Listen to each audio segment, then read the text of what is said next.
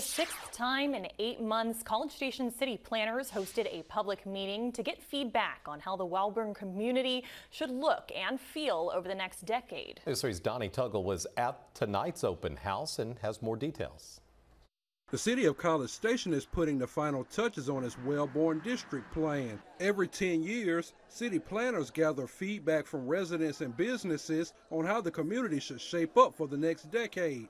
Jeff Leahy was here in 2013 and back in 2023, and is optimistic that the process will go smoother this time around. We're happy that the staff is involved in listening to our concerns.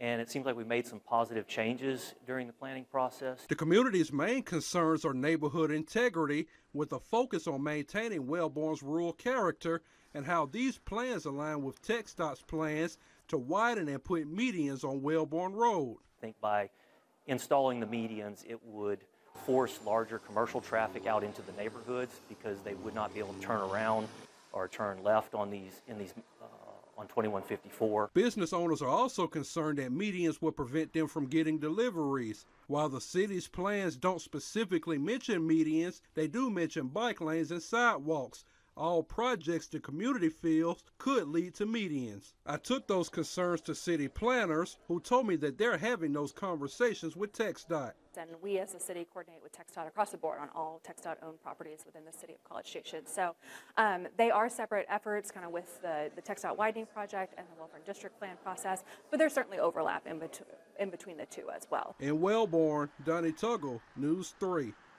The proposed plan will go before an advisory board in September and will go before the Planning and Zoning Commission and City Council in October. Over the last